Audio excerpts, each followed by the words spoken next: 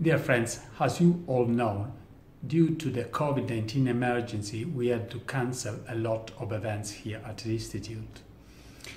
Also, we moved our language courses face-to-face onto an online platform, and this strategy was very effective. In this month, we already have shared with you a lot of events coming from Italy that demonstrate our country's vitality. Together with the Italian Cultural Institute in Melbourne, we are proposing you some very interesting lecture by Costantino D'Orazio, a very important Italian art critics, conferences about Caravaggio, Michelangelo, Bernini, and Giacomo Balla. We also resumed the Italian Film Festival Bittersweet Such is Life Vite in Agrodolce in collaboration with the Casula Power Art Center. And now I would like to introduce some songs recorded in Australia by two outstanding Italian musicians, Enza Pagliara and Dario Muci, among the most representative voices of Puglia with long-standing high-profile artistic career.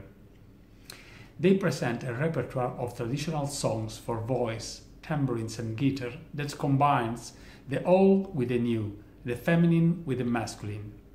If Enza Pagliara will record such as Fronte de Luna and Buona Crianza as emerges as one of the most intense female voices from southern Italy, Dario Muci, with his Barberia e Canti del Salento project, has shed new light on the repertoire of musicians from Salento.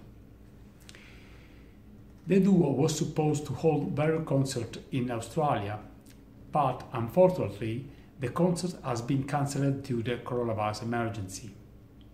We therefore thought to produce 5 music videos, including also an interview with Enza and Dario, to offer you an interesting and unique testimony of their involuntary sojourn of 2 months in the Australia outback, where, despite desolation, they managed to establish friendship and musical collaboration with other Italian and Australian artists.